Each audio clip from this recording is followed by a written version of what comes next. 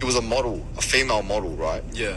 And she's overweight. You know what I'm talking about? Like lingerie models and stuff. Oh, like... Have you seen them? Everybody's beautiful type shit. Yeah. I don't want to offend anyone.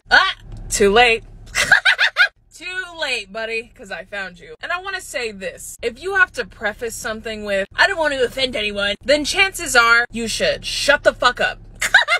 I do have a very serious question, though, for everyone. What is in the fucking water in Australia? These Australian men are fucking horrid. I be checking in on them like almost quarterly, bitch. Every 3 to 6 months, I gotta check back into that Australian gym bro community and fuck their shit up to keep them on their toes. Because they are losing their fucking minds over there. That's besides the point, though. I'm gonna focus on the dude talking the most. First off, nice haircut. Real Frankenstein type head, huh? That haircut looks straight out of Bert and Ernie, bitch. Nice. But I do have a question for you, pal. What do you think makes you qualified to speak on women's bodies?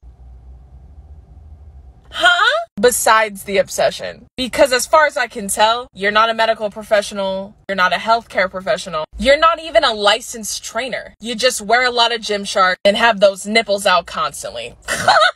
And you called someone diabetic? Can you even spell the word diabetic? I'm just so curious. At what point are gym bros gonna understand that no one gives a flying hot wet monkey's ass what you have to fucking say?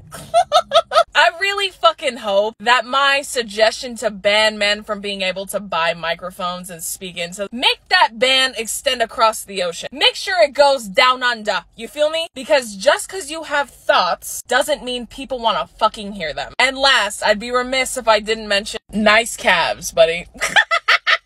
Tiny little Barbie feet too. Oof. Old Nigel from Rio head ass, huh? Oof.